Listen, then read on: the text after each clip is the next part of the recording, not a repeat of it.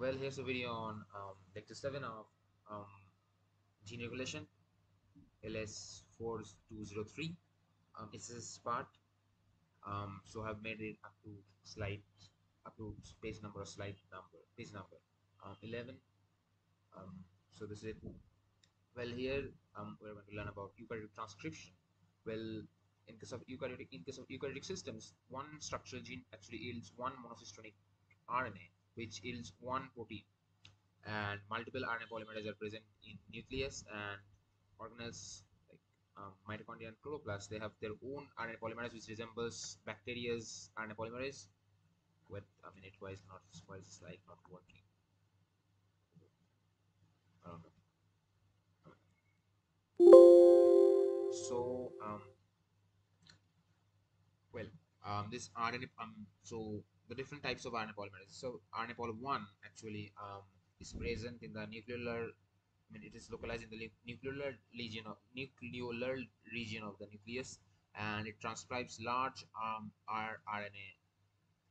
RNAs, and which includes 5.8s, 18s, and 28s, and well, and RNA polymerase 2 actually um, yields, transcribes heterogeneous RNA, which includes messenger RNA and small RNA, which I mean looks after, helps in that facilitates or does the conversion, the conversion of pre-RNA into messenger RNAs, and mRNA controls the expression of different RNAs or the transcription.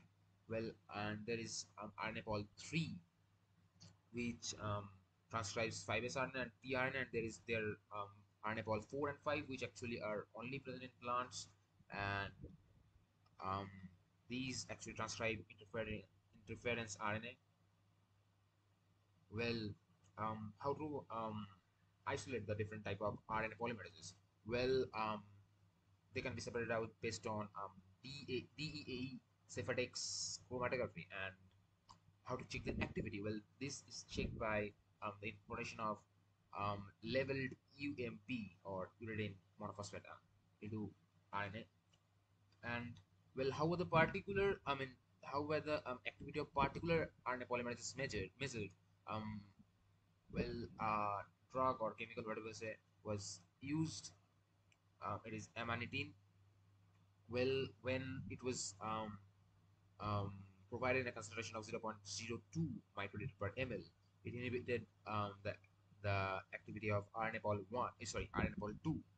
So so the RNA profiles, the RNA, the different types of RNAs produced were actually isolated and run on electrophoresis, and this yielded that the ones which are missing, they told that those were actually transcribed by RNA pol 2.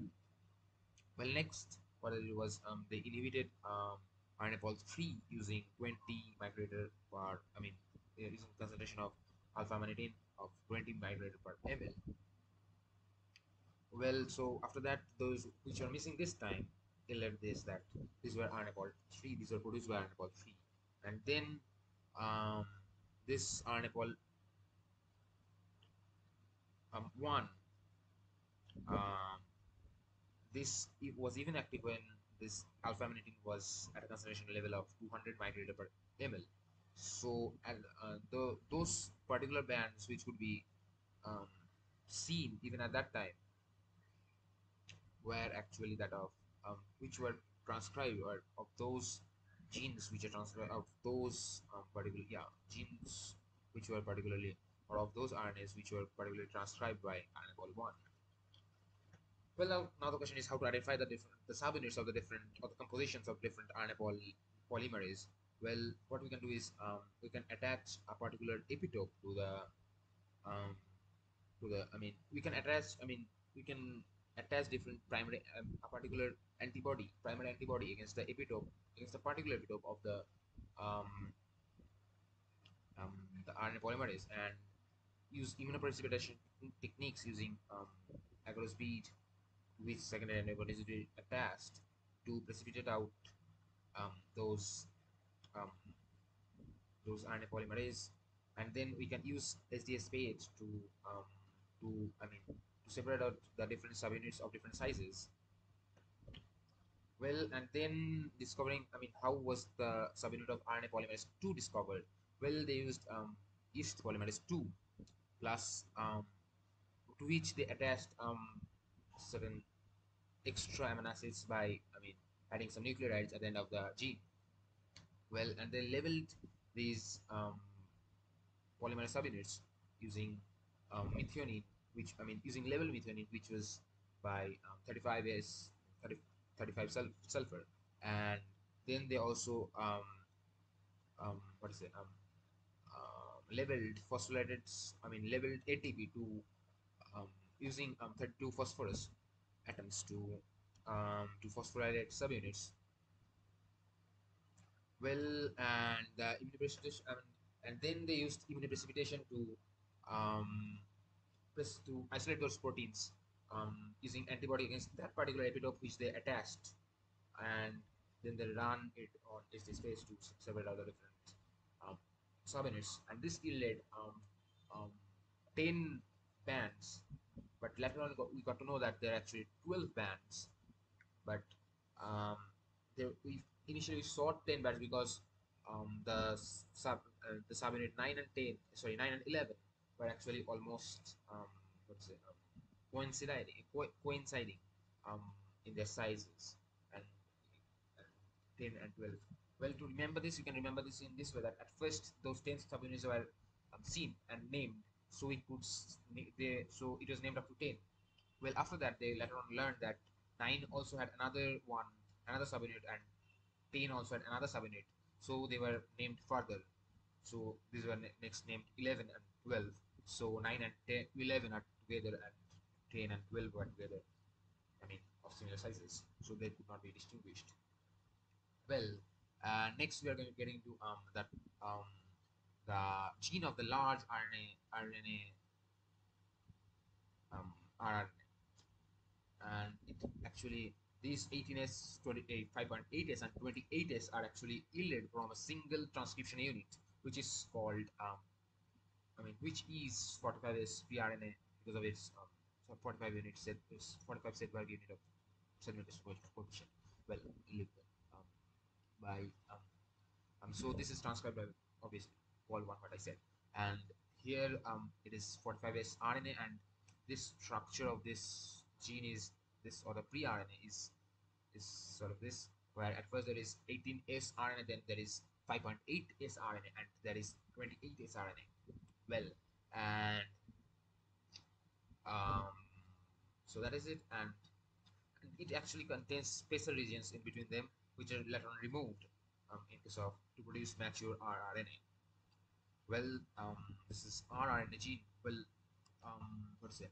Um, most of the promoters. I mean, I'm not saying about rRNA genes, but other in general, most of the promoters are ATTH to facilitate the opening up of that part of the DNA, because it has two added bonds um, to have a weaker whatever. And but the promoter of RNA polymerase 1 is G series, and there are actually two G series regions. Well, first it is the core promoter, and then there is upstream control element.